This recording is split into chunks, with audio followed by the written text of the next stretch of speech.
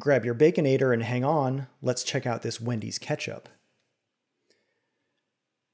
First thing that you'll notice here is the Wendy's mascot creeping you out in the logo.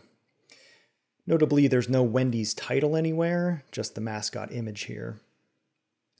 Also missing is the word tomato from the ketchup label. It's very bare bones so far. Their old mantra, quality is our recipe, is seen here below the label. And at the bottom, the ingredient list and some manufacturing information. And I can't help but think that the tear here indicator is pointing in the wrong direction. Normally that arrow would be pointing towards the perforations at the top. So kind of an interesting choice. I do like that this is just one color of screen printing. It doesn't need to be loud and exciting for you to know what it is.